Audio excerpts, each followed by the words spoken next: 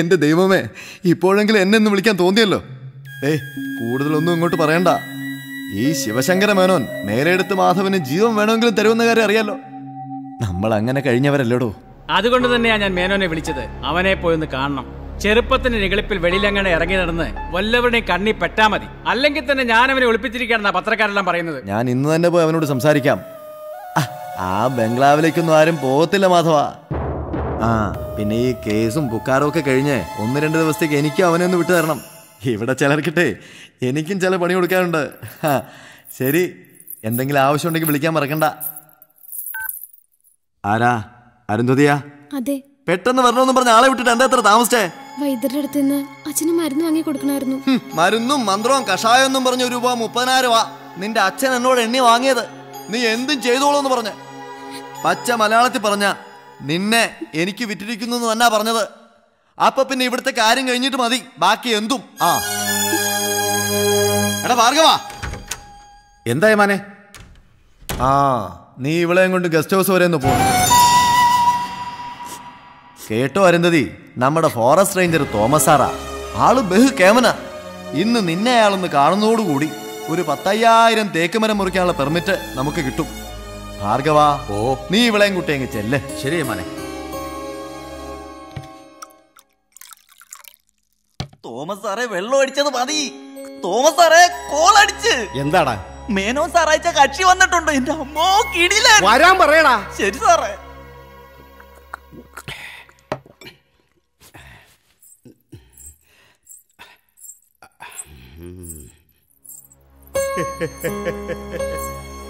എന്റെ കാർന്നോമാരെ, ഇത്രയും സുന്ദരിയാണെന്ന് ഞാൻ കരുതിയില്ല. വാ, നീ അടുത്ത് വാ. ഇത്രയും നല്ലൊരു സമ്മാനം എനിക്ക് നൽകിയ മേനോന് 5000 തേക്കുമരം അല്ല, ഈ കാട് മുഴുവൻ വെട്ടാനുള്ള പെർമിറ്റ് ഞാൻ കൊടുക്കും.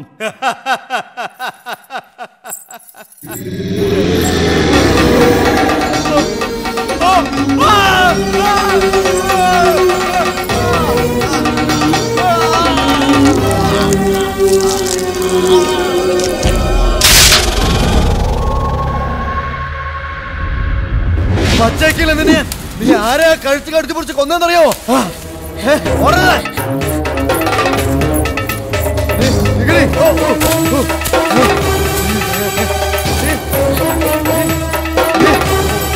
ഓടിക്കരുതനെ കൊണ്ട്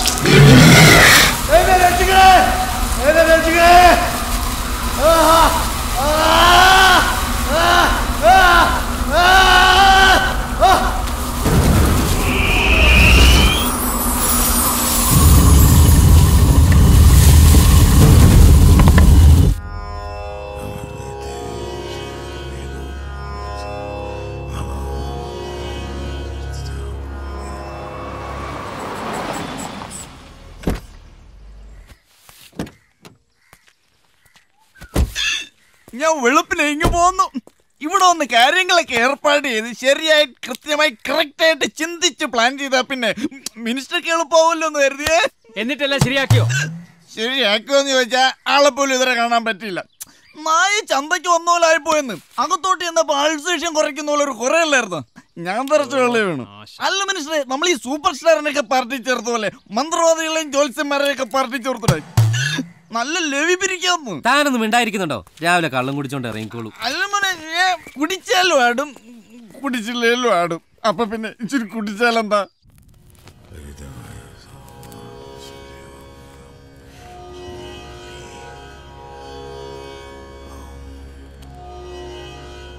ഇവിടെ മന്ത്രിക്കസരൊന്നും ഇല്ല മാധവ, ഉൽപ്പായാലിരിക്കാം.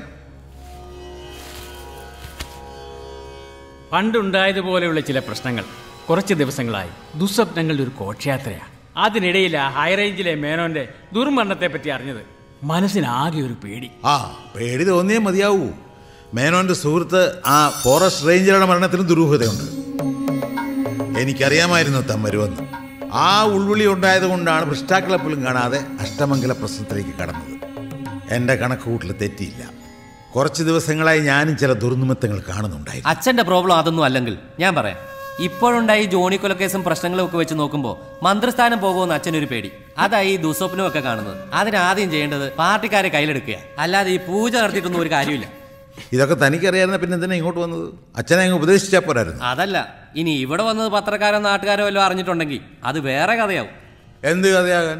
രഹസ്യമായി ശത്രു സംഹാര പൂജ ചെയ്യുന്നവരും പരസ്യമായി വൈരുദ്ധ്യാധിഷ്ഠിത ഭൗതികവാദം പ്രസംഗിക്കുന്നവരുമാണ് നമ്മുടെ വിപ്ലവകാരികൾ എന്ന് ആർക്കാണ് അറിയാൻ പാടില്ലാത്തത്? ഇവിടെ കള്ളന്മാരായ നിരീശ്വരവാദികളെക്കാൾ ഭേദം വിശ്വാസികളായ വിപ്ലവകാരികളാണ്. തൽക്കാലം രഞ്ജിത്തൊന്ന് പുറത്തേക്ക് നിൽക്കുക.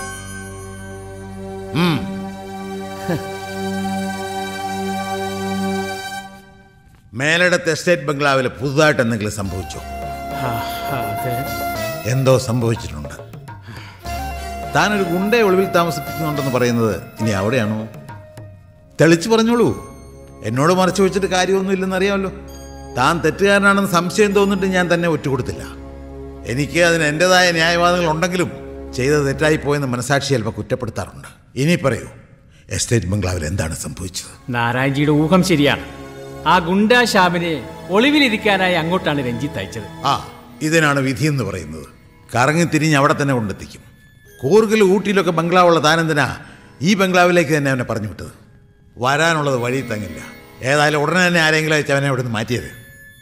അതിനുശേഷം പഴയമാതിരി ചില കർമ്മങ്ങൾ ചെയ്യേണ്ടി വരും. ആയിക്കോട്ടെ.